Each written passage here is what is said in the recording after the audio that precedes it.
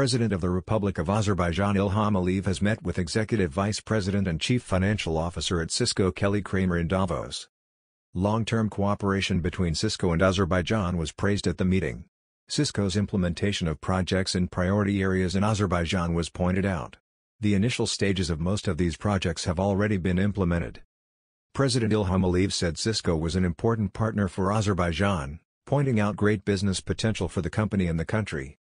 Executive Vice President and Chief Financial Officer at CISCO Kelly Kramer highly appreciated the ongoing development processes in Azerbaijan, noting the successful exchange of expertise between the company and the country. Kelly Kramer described Azerbaijan as the most important country for CISCO in the region.